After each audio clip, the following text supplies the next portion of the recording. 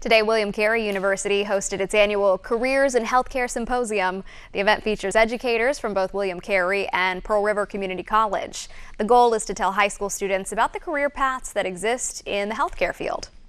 So our purpose is to expose high school, I don't want to say kids, but high school youngsters, juniors and seniors typically, to not only William Carey University and what we have to offer here, but also in general different medical fields that they may not even realize are a reality. What we did basically is we saw the medical professions that they offer here, and a lot of different things going on. Saw some cadavers, stimulation labs, everything. Really just giving us a lot of oversight on what this college offers and how we can better ourselves for our future professions.